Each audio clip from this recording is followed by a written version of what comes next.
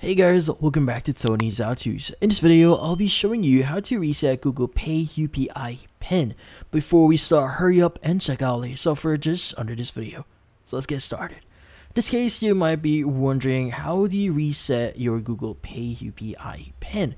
Well, resetting your Google Pay UPI PIN is pretty easy. So what we need to do first here is we want to go ahead and open up the Google Pay app. In this case, you want to go ahead and click on your profile icon at the top right of your screen. Now from here, what we need to do is we need to choose bank accounts at the bottom of your screen here. And what we need to do next is we need to choose our bank account. In this case, choose your bank account here. Now what we need to do next is we want to choose the option that says forgot UPI PIN, which is typically at the bottom center here. But once you've clicked on it, you should now be able to see this UI here.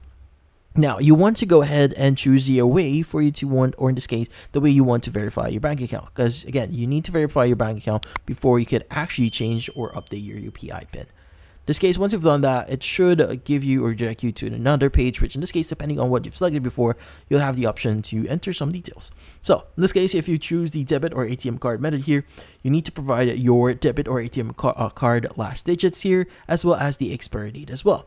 Now also, you could use your camera here to basically do the input for you, so if you don't want to type it manually. Also, you need to enter your OTP here, so which in this case will be sent to the mobile number that you've set up along with your ATM or in your account. In this case, once you receive your OTP here, just enter it, and from then on, you now need to set up your digit, or in this case, your 6-digit UPI PIN. Now go ahead and provide that, and on the next page you need to confirm the UPI PIN, but once you've done that, it should now say UPI PIN updated, which in this case you're now good. So if you found this video helpful, hit the like and subscribe button and watch our next video.